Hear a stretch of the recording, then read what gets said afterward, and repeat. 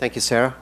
And thank you and congratulations to Laura Riccio and all the other people that have been involved in organising this conference. It looks like a fantastic program, and the conference itself and its topics are perfect for the new school in this context where with the mix of art, design, politics, and historical studies do create a really fertile ground for research in these areas. And we're very grateful to Barry Bergdoll for graciously accepting this invitation to deliver the keynote this evening. He is a colleague for whom we have a great respect. And indeed, just this week, I gather Barry was elected into the nation's most prestigious honorary society, the American Academy of Arts and Sciences. So congratulations for that. That's quite remarkable. He is the Philip Johnson Chief Curator of Architecture and Design at the Museum of Modern Art. He is also a Professor of 19th and 20th century architectural history, theory, and criticism at Columbia University. He has been called, in a recent press piece, the curator who challenged museum audiences to reimagine the American dream and dared New Yorkers to embrace a future of rising sea levels. Yes. Interesting combination. He is the organizer of Foreclosed, Rehousing the American Dream, the exhibition portion of which is currently on view at MoMA, as well as last year's Rising Currents, projects for New York's waterfront. And I'm pleased to say that many Parsons faculty were actually in that exhibition. Both of these are multi-platform projects that tackle urgent issues in local and national urban planning. His broad interests center on modern architectural history, with a particular emphasis on France and Germany between 1750 and 1900. Trained in art history rather than architecture, he has an approach most closely allied with cultural history and the history and sociology of the professions. He has studied questions of the politics of cultural representation in architecture, the larger ideological content of 19th century architectural theory, and the changing role of both architecture as a profession and architecture as a cultural product in 19th century European society. Barry's interests also include the intersections of architecture and new technologies of representation in the modern period, especially photography and film. He has indeed worked on several film productions about architecture, in addition to curating a number of architectural exhibitions concerned with the history and problematics of exhibiting architecture and the history of museological practices in relationship to architecture. Some of his selected exhibitions and exhibition catalogues include Bauhaus, 1919 to 1933, Workshops for Modernity, Museum of Modern Art, 2009, and Mies in Berlin, Museum of Modern Art, 2001. He is the author of the Compendium on European Architecture, 1750 to 1890, published by Oxford University Press in 2000. And he received his PhD from Columbia University. We are very pleased, and a little intimidated now, to welcome Barry Bergdoll to deliver tonight's keynote lecture. Barry, thank you.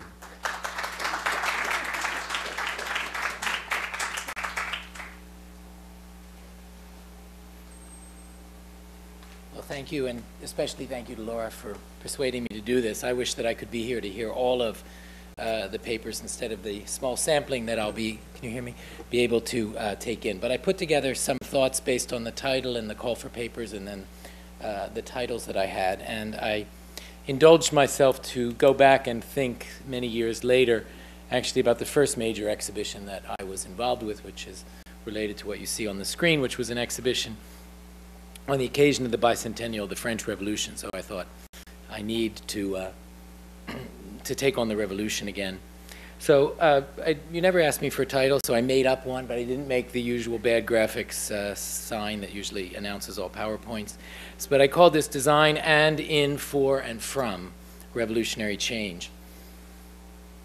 So it is, for a moment I thought maybe the PowerPoint won't work, and I thought actually maybe the illustrations are auxiliary to this, but you can tell me in the end. I asked myself one question which I hope resonates with across the board with the work that you've done, and it's represented by this impressive array of papers. Now, it seems to me that it is perhaps no mistake that the history of art as a discipline came of age in the period of two of the revolutions, which you see on the screen, which still mark profoundly the political and economic regimes in which we live. The Industrial Revolution, usually said to have begun around 1750 and to have continued for nearly a century, and the French Revolution, a revolution which could pinpoint its origin to a specific historical threshold even a particular time of day on the 14th of July, 1789, and which by a decade later had essentially given way or morphed into something far different, a regime with all the outward signs of revived imperialism. Like these revolutions, both economic and political, the history of art was from the first a discipline about change and movement. To go to the two conflicting etymologies usually given for the word revolution, to revolve as in astronomy, where the first applications occurred, and to turn around as to change radically and suddenly in order of affairs, whether by revolving to an older, or supposedly older, state of being, or by introducing something radically new, unprecedented even. Now clearly in those two definitions, and perhaps in these two revolutions on the screen, we are looking at two different temporal time frames, one posited on continuities, the other on ruptures, the one on regular processes, the other on discontinuities. Which ultimately is the more meaningful for design in the largest sense might then be one of your questions here. And I wonder if there were introductory comments that I might be echoing without knowing it, but that would be nice. Now, indeed, this was the very threshold that faced the history of art at its modern origins in the 18th century. Whether it was a discipline, a form of knowledge which described slow change taking place within an autonomous evolution of form, or whether change in the morphology and even the functions of works of art could be effected programmatically by decree. We might trace the revolutionary change even in the notion of the history of art, from the idea that its purpose was to trace the legitimacy of monarchies and belief systems, validating their antiquity, to the idea that art itself could be an instrument of radical change, of societal restructuring, functions, moreover, that would never fully supersede one another. Paradoxically, then, the history of art was founded in the revolutionary decades on two seemingly contradictory perceptions. One, that works of art reflected the state of society. Now, this idea, of course, ran from Johann Winckelmann's History of Art of 1764, which happens to be exactly contemporary with the image I'll spend a great deal of time on. This is the foundation model of the Church of St. Genevieve in Paris with the head of Louis XV. So Winckelmann's idea that the works of art reflected the state of society, which runs up, and we can find many, many echoes of it even beyond what I'm taking as a stopping point for the moment.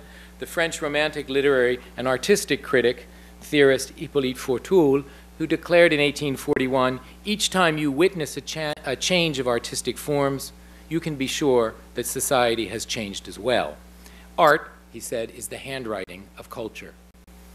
And now the second contradictory, I suppose paradoxically, the second seemingly contradictory perception that I cited, that the state of society could be altered by deploying changes in the formal characteristics and meaning structures of works of art, something that can be seen in the important role cultural policy has played in every major political revolution since 1789. And for that, I'm showing you something I'll return to, one of the many projects that was formulated in relationship to the famous competitions of the year 2 that was meant to define a brand new architecture for a brand new situation, the situation of Republican France. Now, the French Revolution was, is this the right thing to do? No, it's the wrong thing to do. The French Revolution was to be a prototype for all the other violent political revolutions of the 19th and 20th centuries, even if the first use of the term revolution was for the Glorious Revolution, of course, which had overthrown James II a full century earlier. The French Revolution then is prototyped from the Russian Revolution of 1917 to the Mexican Revolution of 1919, the Chinese Revolution of 1949, and its subsequent Cultural Revolution, to the Cuban Revolution of 1959, to cite but a few. So perhaps by focusing this evening on this period over the course of the late 18th and early 19th century, I might offer you some thoughts of use in general for your discussion tomorrow here, your discussion here about the relationship between revolution and design. A vast enterprise, I would say, that the organizers of the conference have carved out, which takes on nothing short of the very discipline of art history and its search to devise a method for understanding everything from the evolution of form to the sequence of style, to the instrumental relationship between design and society. So I will focus, in this sea of possibilities, on the events around 1789. Now, indeed, as, oops, sorry about that. I want to go this one. There are too many choices here. Maybe I want to escape from that. Okay, there we go. Now, indeed, as Anthony Vidler pointed out in a brilliant essay written, in fact, for another symposium, one of countless symposiums, held in association with the celebrations in 1988 to 89 of the bicentennial of the French Revolution, the dialectical pair of neologisms, which you see personified here, vandalism and curator, was born of the revolution. These are two absolutely wonderful images. It's the same person in guise of these Alexandre Lanois on the left as protecting us against vandalism, or vandalisme, a brand new word in the 1790s, and on the other in the guise of another brand new word and another brand new function for human activity, conservateur or curator. So both vandalisme and curator, conservateur, born of the revolution. Both tied here to the key personage of Alexandre Lanois, who not only sought to save artifacts from violent destruction, as you can see here in the Abbey of Saint-Denis, from the violent destruction at the hands of the sans-culottes. He's trying to convince the sans-culottes that the royal graves at Saint-Denis are not the graves of kings, but are in fact the works of national genius, not to be seen as forms of oppression, but as forms of cultural heritage and identity. So an extremely important moment for us and for the history of art. And to translate them then on the other screen to, in fact, objects to be venerated. We could call this a kind of willed cultural amnesia or clean slate. But equally, he sought to protect them, then I said, as I would argue, by giving them both sanctuary, but even more importantly, a new meaning. The meaning, we might say, of the history of art. And a new order in his Musée des Monuments Français, the first museum in history to be organized systematically by a notion of chronology and of rise and fall, perhaps the other meaning of revolution. Now, in this remarkable act of decontextualization and recontextualization, let me give you a mini tour of this now famous museum. So we go from the 13th century room to the 15th century room, various rooms, each dedicated to a century rather than the reign of a monarch. So another image of it there. It culminates here before the decline. It was actually an image about the recent decline of art, but that has been long forgotten. It's somehow been remembered as a celebration of the Middle Ages. In fact, it was a portrait of the rise and fall of style. Now, in this remarkable act of decontextualization and recontextualization, a short-lived but powerfully influential museum was born of the project of writing a history of art that could support the forging of a national identity for citizens rather than subjects. A history of art by style rather than by reigns. It motors a more complex relationship of form to social forms than simply the relationship between royal patron and artists and artisans. Art itself might be the artisan of social and political change, and a new consciousness was posited. It was one of the great experiments of linguistic reversal, of the détournement of signification, by which the French Revolution sought not only to create unprecedented new forms and new experiences, but also to recast heritage into new narratives, into new structures, indeed, of meaning. Now, we will examine several of them in the course of this brief talk, but it is worth remembering, I think, at the outset, how fundamentally the history of art itself was born of such acts. I'm not going to really talk about this, but I thought I'd just give it to you as background to the next part. Very interesting. This is Boulez designing a museum in 1780. So this is a museum in which no works of art are depicted. This is rather interesting, the notion of actually trying to design a museum before its program existed. The museum, in fact, as an ambience, as an atmosphere, as an experience, as a state of consciousness, and the possibility of architecture, in fact, to create that consciousness so that the institution itself might be possible. So although the relationship of shaping place and the politics of bodies in space is, of course, as old as the history of political power, a preoccupation as much then, I guess, of archaeologists as of modernist art historians, like most of us gathered here, the conscious deployment of that towards a new aesthetic, with the, along with it, with the claim of a self-conscious fabrication of that consciousness, is, I think, a product of modernity since the 18th century. And here we arrive at the essence of our question of the relationship of design to slow-scale processes that restructure society, like the scientific or industrial revolutions, and violent upheavals, let's go into the museum, and violent upheavals with the implantation of redesigned societies, which inevitably involve the radical rethinking of architecture and design in that notion that society itself can be designed. Here we might put into juxtaposition two contemporary designs. One, an artifact of the French Revolution. See, I have them here. These are out of order. The juxtaposition slide is here. One, an artifact of the French Revolution on the right, the other of the Industrial Revolution on the left, that nonetheless had equal ambition, both of which respond to the observations of the Dr. Pierre-Jean Georges Cabanilles, a noted physiologist and material philosopher who noted months before the French Revolution, quote, "Whenever one gathers a group of people, one alters their mode of behavior.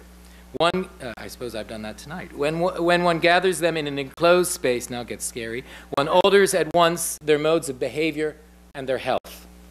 Now I am thinking, of course, here of these two images, of Jeremy Bentham's design for the Panopticon, whose rediscovery by Michel Foucault has engendered a veritable branch of architectural history of instrumental design, and of the design in the same year here we have it, by a team of architects under the direction of Jacques Sellerier for the Festival of the Federation, held to commemorate the first anniversary of the Revolution on July 14th, 1790. That in itself is rather interesting, this revolutionary break from the past that is immediately involved in historical activity and commemoration. And in itself the prototype for revolutionary festivals by which designers fundamentally reshape the city and the everyday experience of it. Now both Bentham and Sellerier, go back to our comparative slide, sought to invent a machine for change, a machine which would alter both behavior and consciousness, one which would have effects both during and after use, and leave residue in those who had used it. One we might say was born of the Industrial Revolution, the other of the French Revolution, one born of utilitarian desire to maximize efficiency in all domains of society and economic life, the other of a patriotic desire to foster a new citizenry's civic pride and commitment. Both sought to instrumentalize two generations, what we could call the Enlightenment's reflection on the design of space to predictable instrumental ends, a discourse and set of artistic experiments in which architectural design itself was thought of as both a laboratory and a laboratory instrument. Now, I should just explain in case you, I'm assuming by now that anyone who does not know the Panopticon would not be allowed into a school. It has been so systematically understood, not through the writings of Bentham, of course, but through the writings of Foucault, but maybe less on this side, this rather extraordinary design in which the entire audience was put on display to look at itself, looking at the altar of the La Patrie in a kind of almost mass communal national baptism in a way where the people themselves become a spectacle, with then this wonderful image of a allegorical figure we're going to see over and over again in the next few images, the image of fame coming in and trumpeting the architectural plan, actually wonderfully the kind of plan here celebrated as an instrument of transformation and of nation building. Now progressively in the second half of the 18th century, the Industrial Revolution sought to rationalize space in relationship to productivity and profit. It is too often forgotten that Bentham, the father of utilitarianism, thought of the Panopticon as a universal machine, not simply as an ideal prison, as many architectural historians seem to think because Foucault brilliantly analyzed it as a paradigm of new political relations in a modern disciplinary society, where observation and control became part of the very fabric of social relations. But for Bentham, the Panopticon, and I think that's actually interesting to think about, because Foucault's model is at once opens up tenfold the implications of Bentham's project, but it is in some ways actually also one that, as it's been interpreted particularly by architectural historians and architects, extremely limiting, and forgetting that this was actually not a design for an ideal prison, but Bentham thought actually an object that would have incredible number of multiple applications. For Bentham, the Panopticon was applicable to a whole range of uses, not only of a perfect device for a prison, where the spatial arrangement allowed the running of a prison with a minimal of disciplinary personnel. A single guard could control the whole prison, even a notional single guard, which was the diabolical brilliance of the scheme, of course, for both the utilitarian Bentham and for the institutional critique of Foucault. But equally, the building might be a model workhouse, constructed of iron and glass, Bentham tells us, to allow for a completely fireproof structure with maximum daylight for maximum factory productivity. Now, within years, the modern factory building, I think I have a few more images of this fantastic, oh no, it goes. Oh my God. There's a few more images of the festival. Within years, the modern factory building would in fact be perfected as the perfect machine itself. Not only would the building organize bodies in space to create the worker as a cog in the serial work of, for instance, weaving, but the building itself would be designed to allow for the most efficient layout of the machines, engineered even such, as you see here, so that the incorporation of water-driven energy and overhead pulleys and machinery were dependent on the architecture, such as in the extraordinary mill at Belper here in Derbyshire.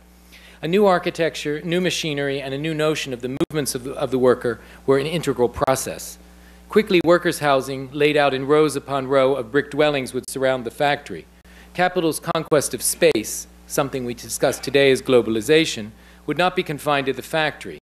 Here, design innovations that would influence architecture for decades, up until the great extension of this system in the work of Albert Kahn for Henry Ford in Highland Park and for the Packard Company in Detroit in the early 20th century, created the culmination of the first industrial revolution in perfected machines for turning the automobile into not only the perfect personal transport device, but into the ultimate consumer object.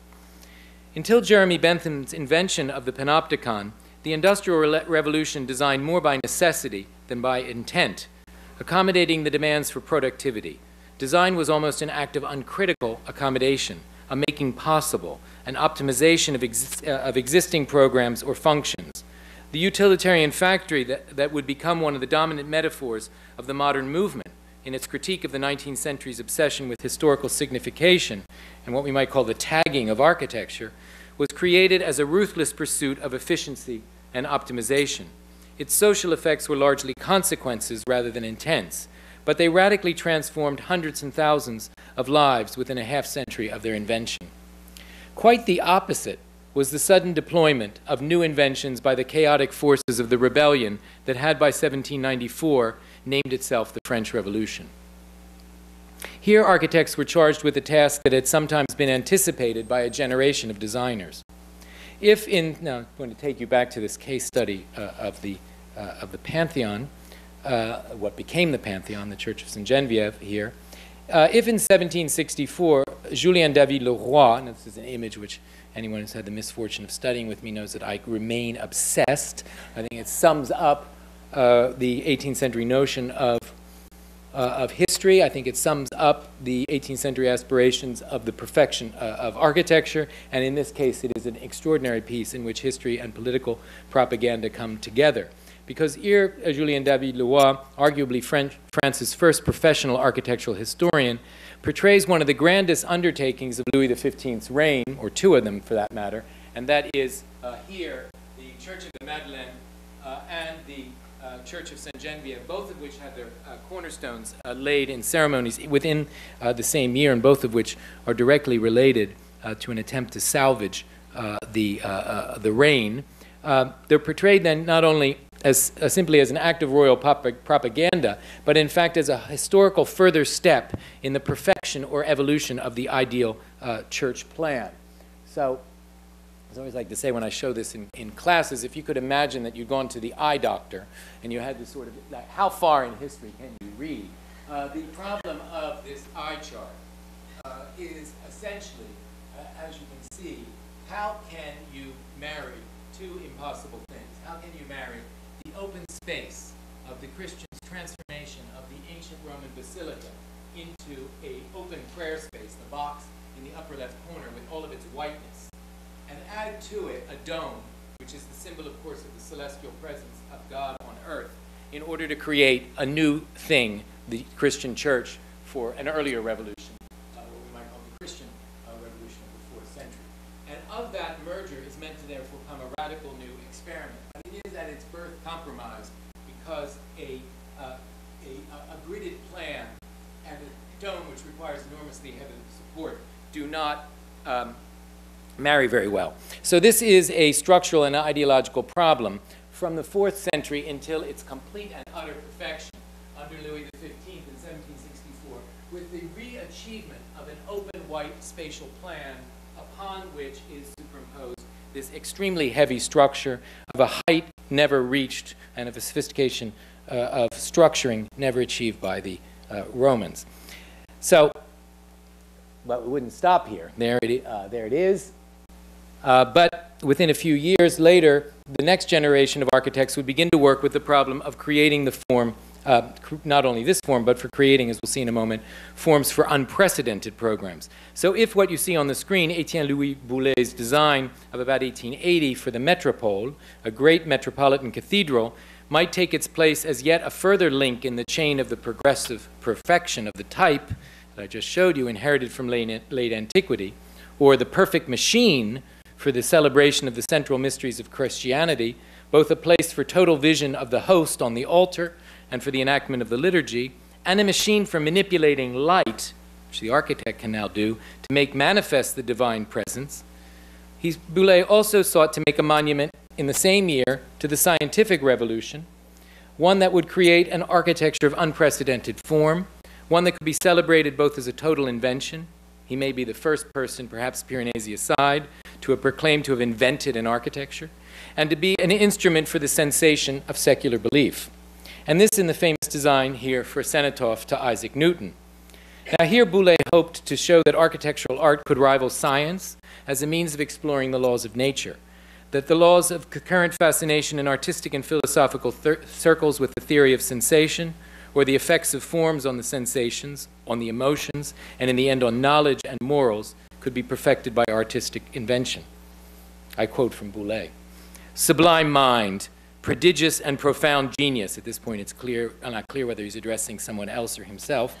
O Newton, he wrote in an almost secular prayer to this great scientific mind of the 17th century, with the range of your intelligence and the sublime nature of your genius, you have defined the shape of the earth.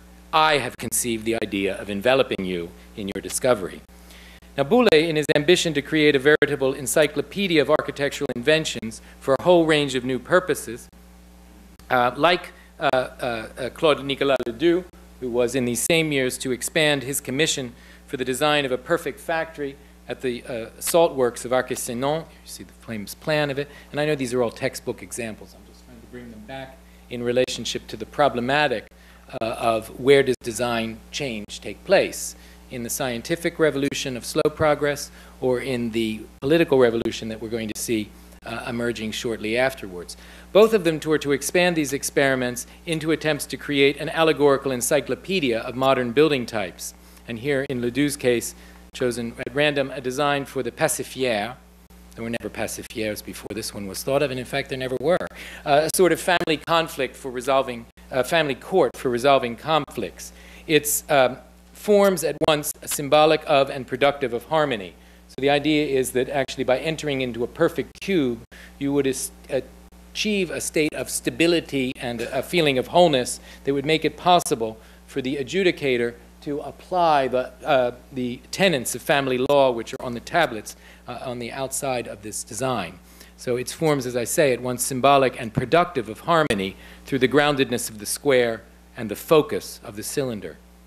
Now it was with the background of this experimentation, a body of work that 20th century art historians like Emil Kaufmann would label paradoxically revolutionary architecture, despite the fact that all of this work was done before the events of 1789, and that neither Boulet nor Ledoux would be entrusted with much work during the revolutionary decade. Ledoux, indeed, relegated in a moment during the 1790s to prison. Here, revolutionary had more to do with the formal characteristics of the architecture, with an internal history of what Kaufmann called autonomous form. Although it was precisely in these forms that many architects in the service of the revolution would seek to define an architecture of revolution. It was in any case the legacy upon which the revolution would build from everything from the redesign of the Salle des Menus Plaisirs. This is, of course, where all of the foundational acts of the first months of the revolution took place. And I only put in one slide, but one of the great deliberations that takes place in this room is redesigning this room. And so it was decided, this is its first stage, it was decided to move the dais to the long side in order actually, therefore, spatially, to completely restructure the political relations and the individual relations of the self-same individuals in this room. So it was there, as far as I say, upon this legacy of Boulay and Ledoux and the entire Enlightenment reflection on the relationship of form to behavior to consciousness and ultimately even to political identity, that the revolution would build nearly everything from the redesign of the Salle des Menus Plaisirs, an old place for royal ceremonies, now to serve as the assembly hall for the États Généraux, to the call in 1794 for what I've already evoked here in the competitions of the year 2, for the design of a whole array of new buildings needed for the fundamental institutional reform of French administrative and daily life, in the competitions for every single building that would be required to build everything from the scale of the city to the village. I'm not going to go into these, but these are just some examples of them. A temple of equality, temple of liberty, the assembly for a subsection, a provincial version with the new constitution inscribed in the facade, a altar to the victims of the country, the fight for the country, the fight for the fatherland, a theater, of course, and we can put all of that in the sense of this reversal. Now, it was on the real ground of French cities and towns that the challenges of radical rupture were to be play out. Nothing ever came of this competitions of the year 2. Putting, in a sense, then on the ground to the test the idea of a total design of an architecture without precedent that could affect by abstract means of bodily relation, of geometric sensation, even with minimal recourse to reference, to the ways in which history endow form and shapes with culturally accrued meaning. 150 years then, I should keep on this slide for these comments, 150 years before the experiments of 20th century architecture, the idea of building a new vocabulary was written in one of the first great social experiments, a total revolution that moved from a claiming of ancient rights to an audacious experiment to rewrite social relations. So here we have the pulling down of the statue of the king on the Place des Victoires and the design of the costumes for the legislators, so that even daily wear, the daily, this was a revolution of form that extended even to the uniform, as we might say. We might say that all of this was to begin with language. Overnight, the king's subjects were to become citizens, citoyens, and the changing of written and spoken language was to be accompanied by a vast experimentation in changing the visual environment as well. Not merely in the manipulation of symbols, although there was going to be a vast amount of this to be sure, but also in creating instruments to reinforce and create new social relations that were to be invented rather than allowed to evolve. The fundamental relationship of space, time, and even measure were to be affected.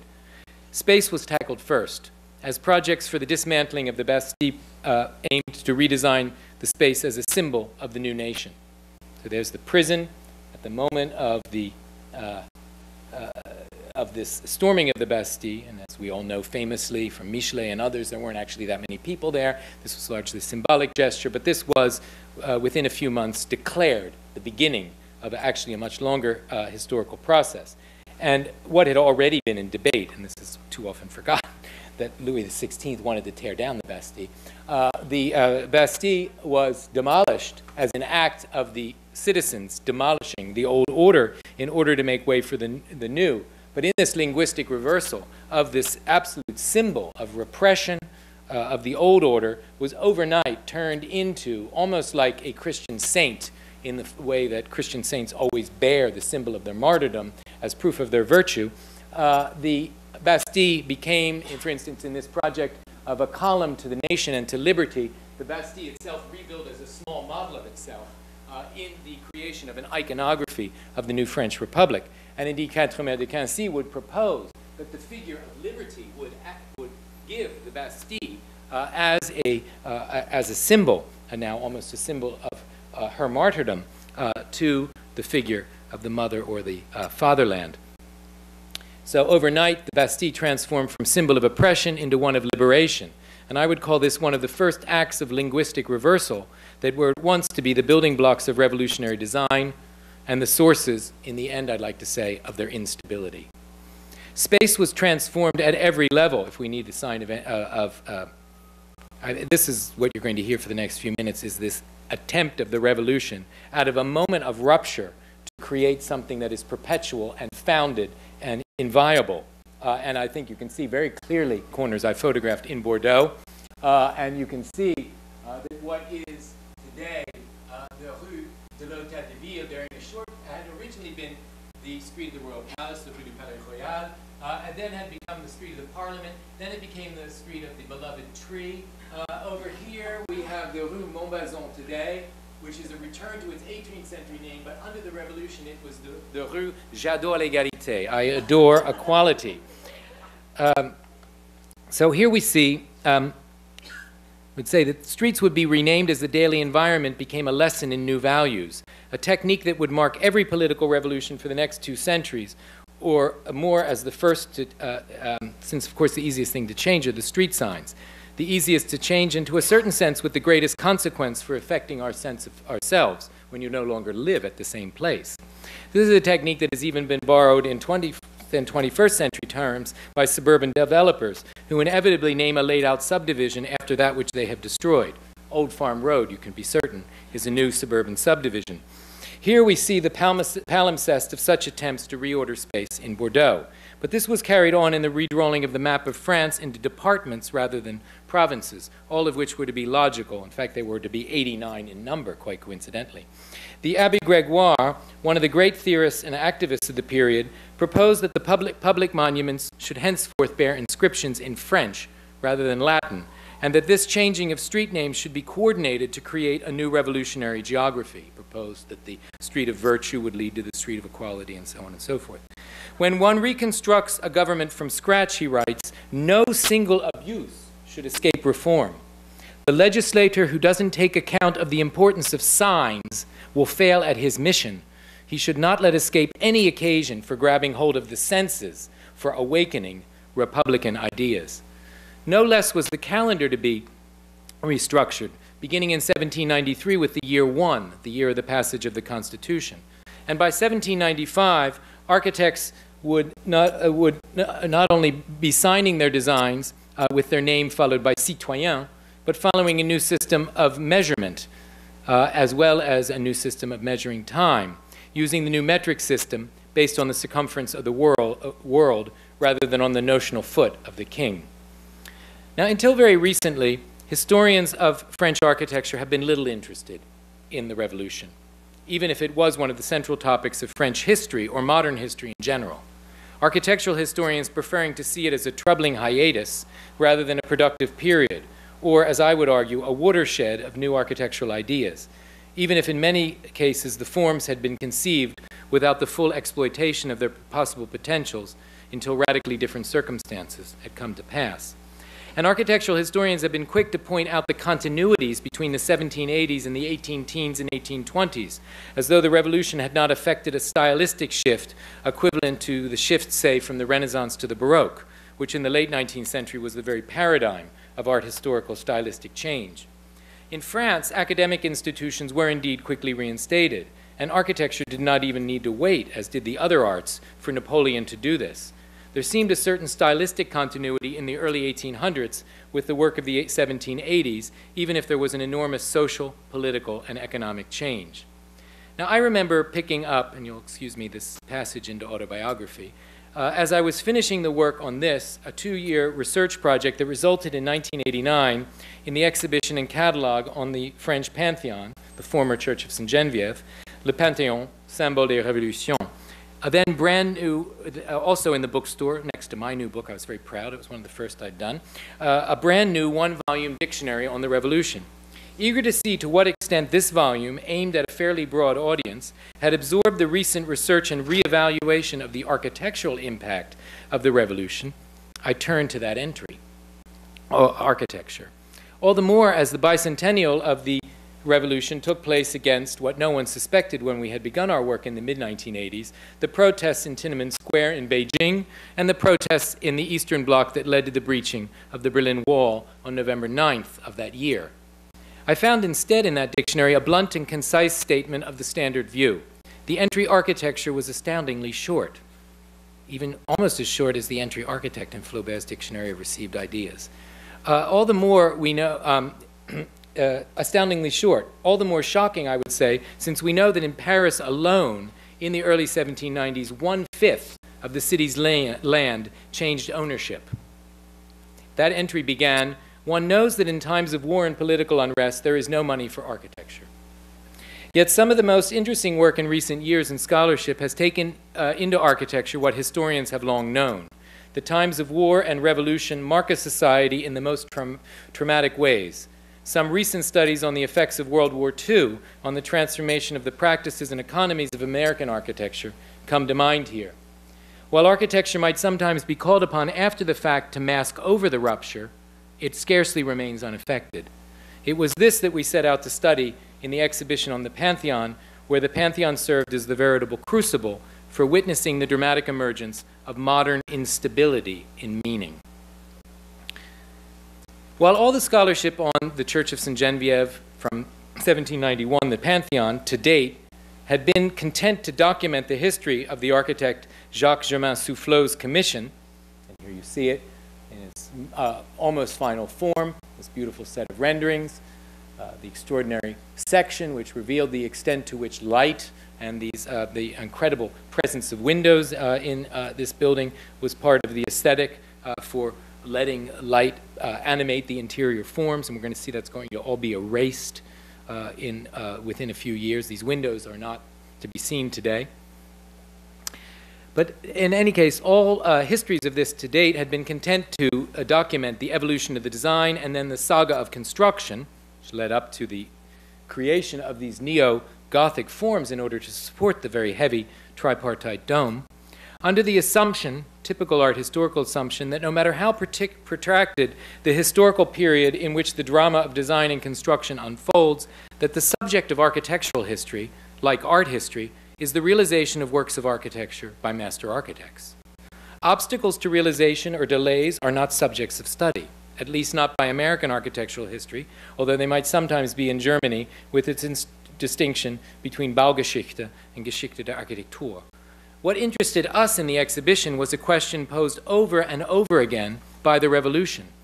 What happens when you decide to change the function? This really tells you what the dome is about, right? Levitation. That's Saint Genevieve. What happens when you decide to change? She's buried at that spot. So the dome tells us where she is. What happens when you decide to change the function, form, use, and even the political resonance of a monument?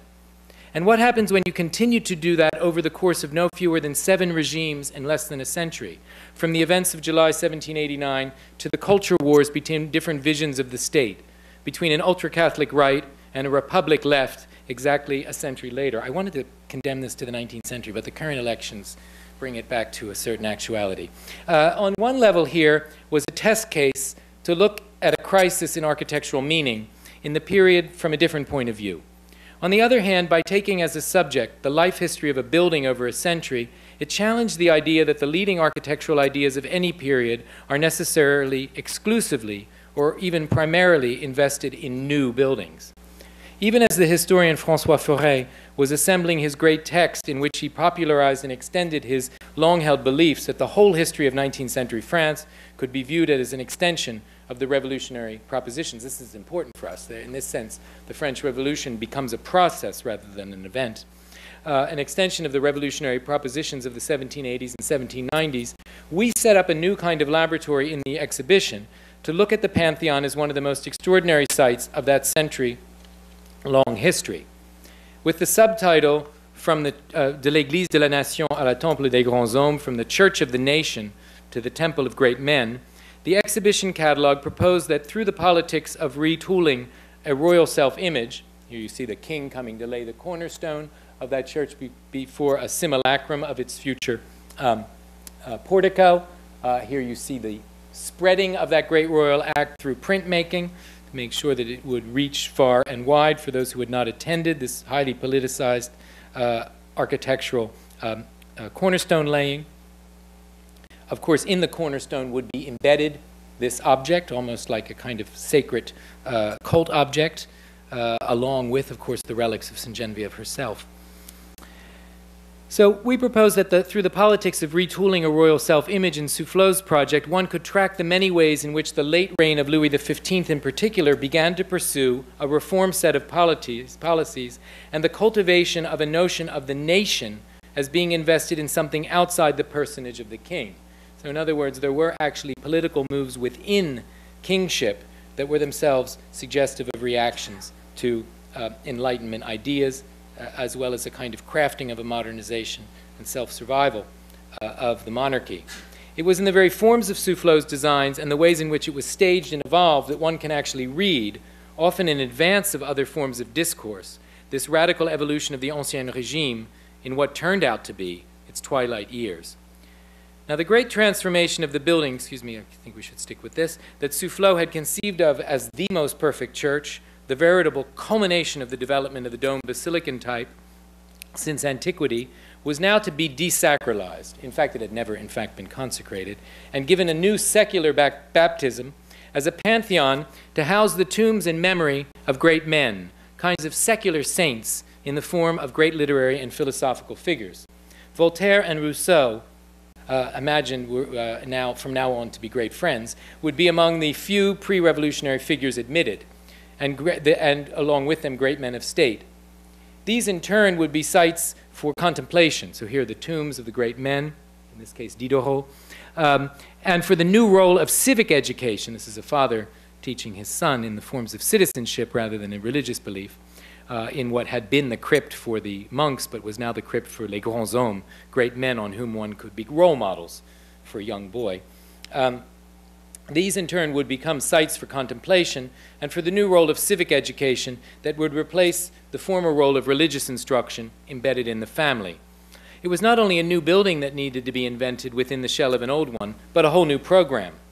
And it is this that emerges in times of revolution and war, an architecture that is born not only of new formal types, but of self-conscious redesigns of program. Architecture is not simply a mirror of society here, it is an agent, at times a stimulus.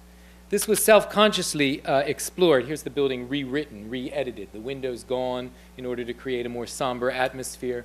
The cross replaced by a proposed figure of fame to tell you that the grands hommes are buried in the crypt. And of course all the sculpture work changed. This was self-consciously exploited during the Revolution, where, for instance, the whole field of festival design could be, and here's one of them, the reburial of Voltaire. Voltaire turned out to be a very difficult problem because it turned out that his body was in an abbey, and so his body was about to be secularized and sold off as private property along with the abbey. And it's this great movement, can we sell Voltaire? Because how could Voltaire, a great intellectual forerunner of the revolution, become private property and sold on the liberalizing market? And so it was decided that he had to become property of the nation and to be transferred, his ashes, in this great ceremony staged by our friend Serrurier, to take him to the Pantheon. The environments here become rather remarkably like an ancient Roman city in this view, whereas somehow miraculously 3 years later Rousseau was taken to a Pantheon in the middle of the countryside. It looks almost like Hermenonville, where of course the entire cast of characters from Émile was present for this dramatic transfer. In any case, we might say that all of this was self-consciously explored during the Revolution, where, for instance, the whole field of festival design could be regarded as one of the largest of those experiments in the modification of behavior and beliefs through spatial configurations. Not empty spatial configurations, but configurations of bodies into mass ornaments. There's Voltaire's burial, and there's the staging of how this will take place. A theme we generally associate with Siegfried Krakauer's analysis of fascist aesthetics and early movie culture. But in addition to the attempt to modify through design, there is the interesting phenomena of trying to come to terms with co-opting the symbolic and spatial power of the existing city. Soufflot's church was such a dominant, other examples, frequently these festivals would involve actually rebaptizing many different stages in the city, leading up to, of course, here the great altar of nature and of the fatherland. Soufflot's church was such a dominant addition to the Paris skyline, its monumental forms so marked by royal ceremony and intent, and its daring so marked by grand claims, that it could never again, in a sense, be ignored. Here's the birth of instability. Each successive regime felt compelled, within weeks of coming to power, to claim this building and to refashion it to its own ends within weeks of coming to power. Far from an eternal symbol eternal of Enlightenment ideals, the building became a veritable barometer of political change, something in a sense always in becoming. Here's a project for Devailly to deal with the structural problems of the dome, but also to take down Sainte-Geneviève and use a pyramid to honor the Grands Hommes, but also to transform it into an observatory. You see there's a staircase that you can ascend to a point to look out past statues of the Grands Hommes to the panorama of Paris, as though the Grands Hommes had built Paris rather than the kings. So now this building, therefore, as I say, a barometer of political change, something in a sense always in becoming, and a constant provocation to the underlying soundness of the belief in monumental expression and the specificity of architectural meaning, which was one of the preoccupations of architects in this period of multiplying new building types and new social functions. It was then the opposite of the work of building new buildings in specific historic styles for their semantic exactness or historical associations, a kind of irritant to the entire historicist project of the 19th century. So here are just some examples of proposals. Under the Restoration, a cross. Under the Monarchy of July, a form of the nation. Here we have a Daumier cartoon that's wonderful with the proposal as Napoleon III was trying to court the church. He proposed that maybe he would give back the Pantheon to the church. This is Daumier showing Montalembert assaulting the Pantheon in order to take back the Capucins. So we might say, very interesting, this building sort of drops out of the history of 19th century because, of course, it's not a new building. It's just a continued political strategy, a kind of political stake. And it runs opposite, in that certain sense, we might say, to the main lines of architectural theory from which so much architectural history is written. The history of building new buildings in specific historical styles for their semantic exactness of historical association. Indeed, the opposite even of restoring monuments, this new art of monumental restoration, to states of historical perfection, which, as Viollet-le-Duc himself, the author of so many of these theories, noted, might never have actually existed historically. And it was the very reason that, for me, the fate of this monument in the 19th century became such a fascinating study. There is not a literature on monumental appropriation in the 19th century. There is not a theory to be studied, as one would say, turn to Pugin's True Principles, or Viollet-le-Duc's Dictionary, to study the Gothic Revival, for instance, or in the 20th century, to Le Corbusier's Vers une Architecture, to study Purism. Yet the examples can be multiplied, and they take us to the heart of nearly every city which has experienced radical change. It was as much a task for the architects of Napoleon's Paris as it was for Lenin's Moscow, of Castro's Havana, where we are here on this screen, or Helmut Kohl's Berlin, or even now of Hugo Chavez's Caracas, alas not of Obama's Washington. Which revolutions are, in the end, more productive of radical design change? The longer-term structural revolutions, such as the scientific revolutions of the 17th and 18th century, and the first industrial revolution of the 18th and 19th, or the violent upheavals that have marked the face of Paris, Havana, Beijing, Moscow, St. Petersburg, Berlin, and countless other cities around the globe? As I have tried to show, much of the programmatic design of revolution is on the order of propaganda. Its forms closely tied to what it was to deny or overthrow. Its claims often as much about recuperating a past, even a mythic past, a prelapsarian past, than necessarily projecting a future. One thinks, for instance, of the radical and rarely emulated efforts here on the screen of the Cuban Revolution to craft an architecture of the new order of things. The materials, forms, and symbolisms, sexually regenerative in part, of Riccardo Porro, Roberto Gottardi, and Vittorio Garatti's extraordinary Havana art schools, for instance, remain singular. They depended in part for their meaning on the expropriation and, yes, linguistic reversal, for indeed this extraordinary landscape with its celebration of a kind of totally invented Afro-Cuban modernism was built on the former most elite and exclusive golf course of Havana. Now, it is well known the project was to remain unfinished for decades, many of its spaces never serving for further innovation and crafting of a Cuban revolutionary formal expression. The architects went into exile, so that the most profound influence of what you see here on the screen of this architecture that sought to create an imagined formal vocabulary derived from an Afro-Cuban past is to be found perhaps in the schools that one of the authors, Riccardo Porro, is still building to this day in the suburbs of Paris, after Castro finally granted him the right to emigrate. And it is indeed the forms of expression most overtly given over to the representation of the regime that ultimately do not exert revolutionary potential, but rather the desire for revenge. The demolition, for instance, of the Palace of the People in the former East Berlin, here captured when its fate was literally put in doubt, im Zweifel, in the brilliant installation of the Berlin-based Norwegian artist Lars Romberg, is a case in point. So is, of course, the recent reconstruction of the Cathedral of the Savior in Moscow on the site of the vast swimming pool of the Khrushchev period, that itself was built on the land cleared by demolishing the original cathedral to make way for the planned Palace of the Soviets. All of this played out a scenario we have already seen on the Montagne Sainte-Geneviève in Paris 100 years earlier. Revolution and the quest for monumental permanence never have conjugated grammatically. But at another level, the question of structural versus programmatic revolution as the real source of design transformation is perhaps more of a red herring than a red flag. For as I tried to show, both have effects, and many times they share experiments on the largest level. The technologies of changing consciousness through the geometric arrays of body and space was shared by the French and industrial revolutions, for instance. Technological changes were as radically adapted to the power of economic expansion and the march of capital as they were to the propaganda ends of those who rallied to Das Kapital in the search to effect revolution. And this does not seem to have changed. Although if we were to believe the past few weeks of The Economist, itself maybe not to be believed when it comes to these matters, Economist covers, we would need to opt for the notion, these are within 2 weeks of one another, this one, and this one,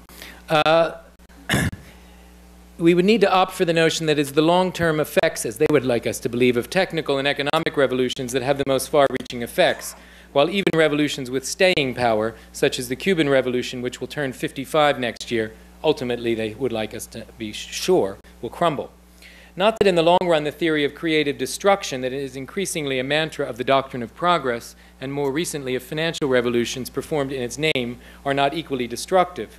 And it is interesting to note that today it is the long reach of technological change rather than the short-term effects of propaganda that seem to have the longest and the most unpredictable effects, if even only to judge by the anxiety that China has over Apple and its products, of the internet much more than overt forms of what it views as capitalist propaganda.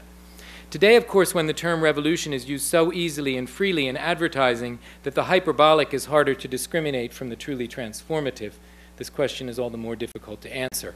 But there is no doubt that the iPhone is fundamentally changing consciousness, but it seems to do so in a neutral way. On the one hand, creating subjects who are in a state of perpetual distraction.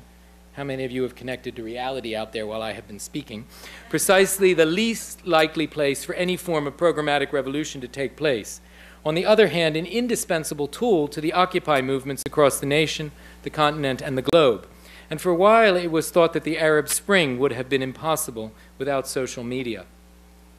The question remains as ambiguous as it was in the ambiguous final chapter of Le Corbusier's programmatic avant-garde manifesto, Vers une architecture, an article that had originally appeared in L'Esprit Nouveau, Architecture or Revolution, ? And this in the same years in which his counterpart Ginsberg, in style and epic, harnessed the entire history and method of 19th century theories of historical change to argue for the revolution's ability to mobilize radical stylistic change. Le Corbusier sided in the end with the technological revolution, and he says, in every domain of industry, new problems have been posed, and new tools capable of solving them have been created. If we set this fact against the past, there is revolution. Now here was a politically neutral endorsement of change of style, if ever there was one, in the force of the pace of technological change. The argument turns to the pressing needs of housing for the working classes. Much as there would be an exchange of form between Ginsberg's Narkomfen flats and Le Corbusier's radical reappraisal of dwelling in his architecture, it is interesting to end with the rather unprogrammatic, unrevolutionary observation that in these key texts of 1923-24, Ginsberg and Le Corbusier, one celebrates the ability to create the housing that is the veritable expression of the revolution in its heroic opening years in Russia, that is Ginsberg, while the other celebrates the very same housing that it might indeed avoid revolution. The various working classes of society, Corbusier concludes, no longer have suitable shelter, neither laborers nor intellectuals. It is a question of building that is key to the equilibrium upset today. Architecture or revolution?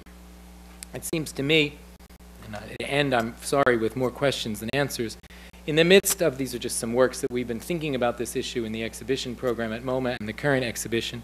In the midst of the current foreclosed crisis, freshly returned from the Society of Architectural Historians annual meeting in Detroit, these questions seem to me, in fact, a burning actuality. So just these, as I say, random thoughts return back into my own work as a historian of revolution and the notion that it seems to me what you're thinking about is extremely difficult but of enormous actuality. So thank you very much.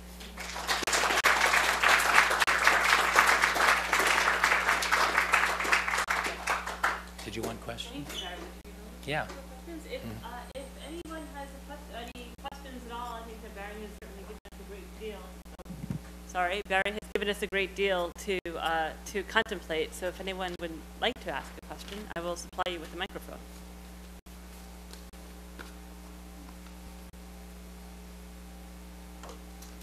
No one at all? No? They're all having a Hold on, Prosecco devolution.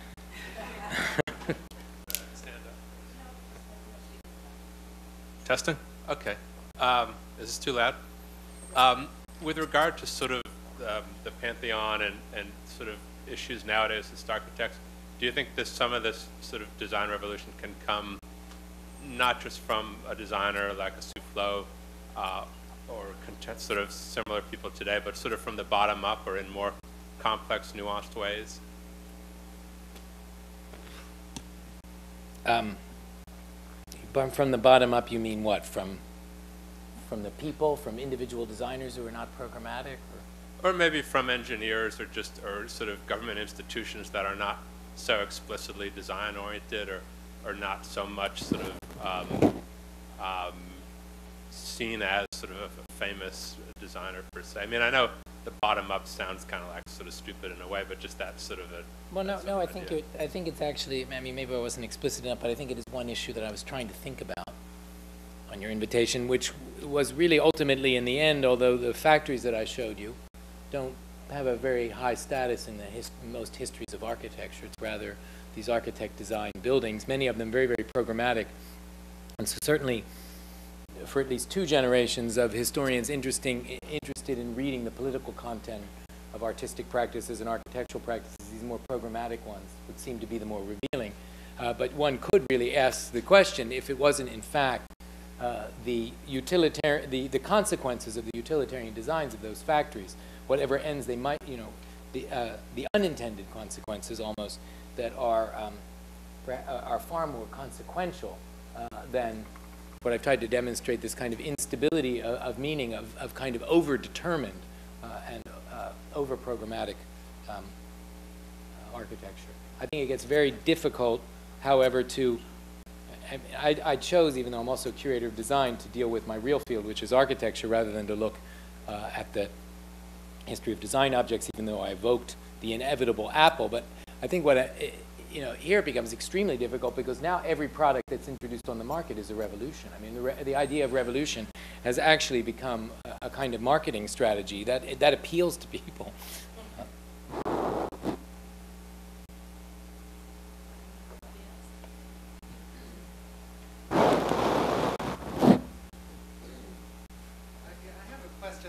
It might even be a little bit unfair, so you'll forgive me. But I just was noting especially in I think the first list of revolutions that you gave, the absence of the American Revolution, right? And this sort of the extent to which we can conceive. I mean, to what extent would the sort of lack or the relative lack of sort of built condition, right, for the I mean, obviously there was a built condition, but relative to Paris, one would say. Right. I don't know if impoverished is the right word, but something of a different sort of built condition. If that produces a different set of trajectories in terms of how you're considering these transformations of monumentality, or if the American Revolution sort of intersects with or interrupts the sort of structure that you put in place here. In a certain sense, there are multiple questions there. One is one that's been debated by historians for many, many generations about whether the American Revolution and the French Revolution have a status. To a certain extent, the American Revolution is treated in American historiography as a revolution and is generally treated in European historiography as part of a war with a rebellion embedded in it. Nonetheless, you know, and then there was this whole debate whether George Washington should be the first king of this rebelled place.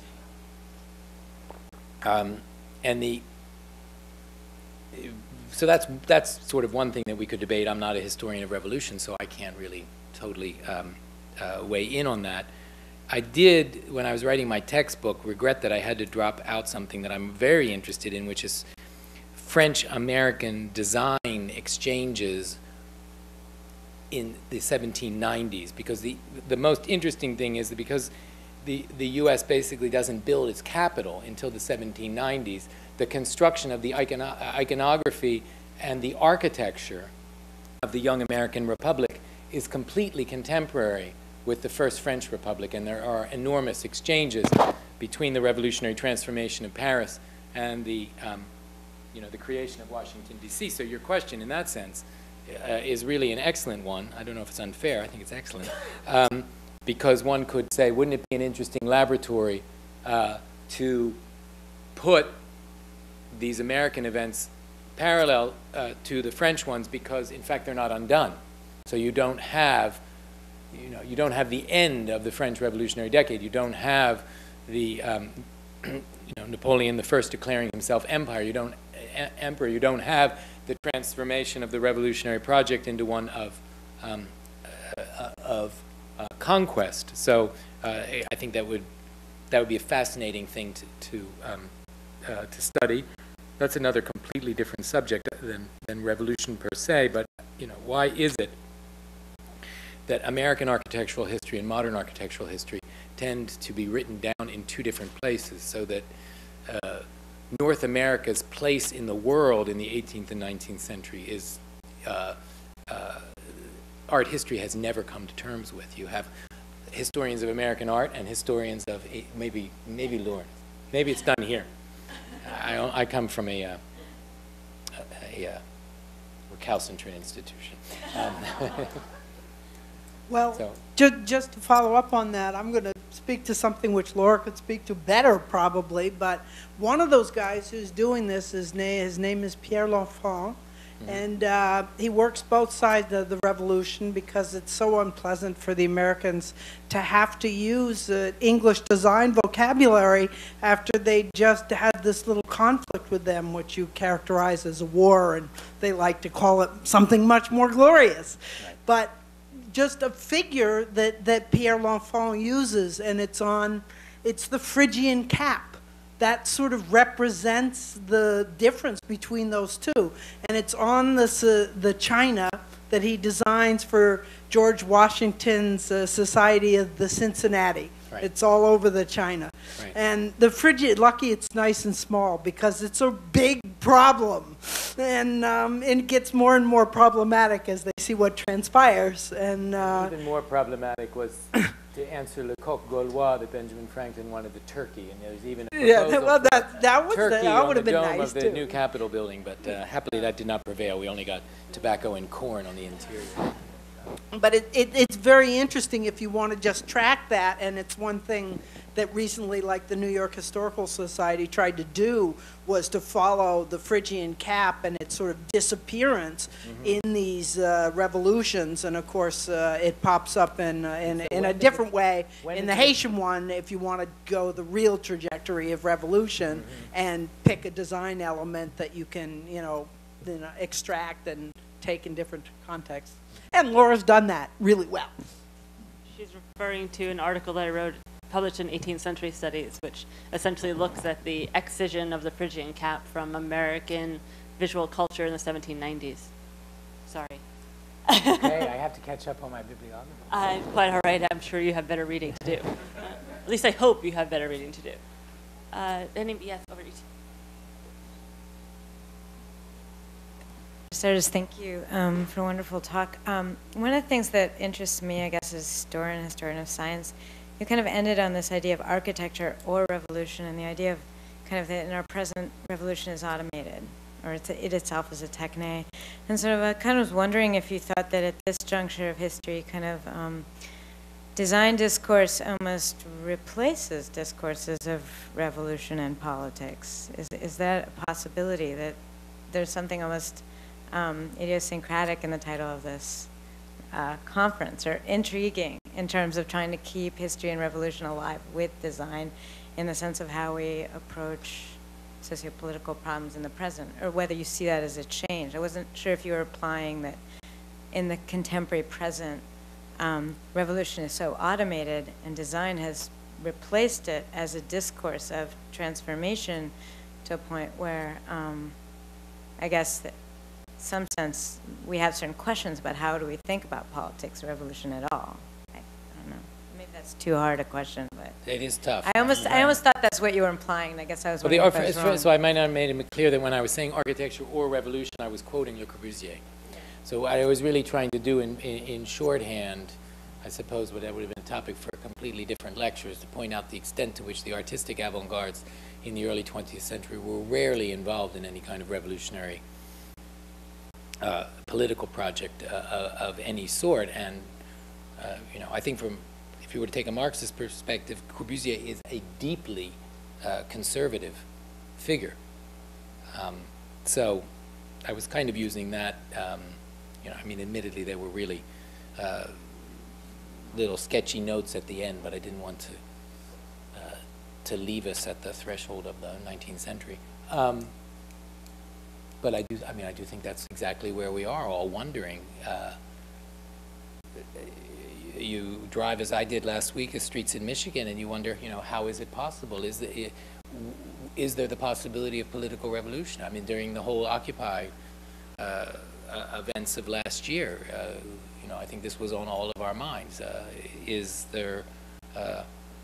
Are there the possibilities of, you know, radical social and political upheaval and change? You know, or are we going to be content with, you know, Apple products that on one level, you know, sort of satiate us in a continual world of total distraction? That's why I asked even the question. I mean, that's not a topic for me. I'm not really a historian of contemporary design, but I think that would be a very fascinating paper. I would have loved to heard in this context. Is, you know, what is the iPhone?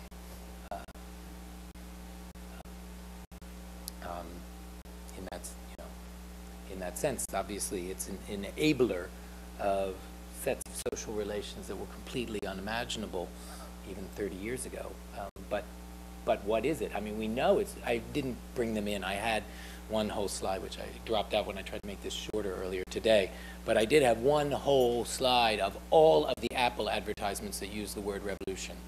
You know, they don't design a product that is not revolutionary.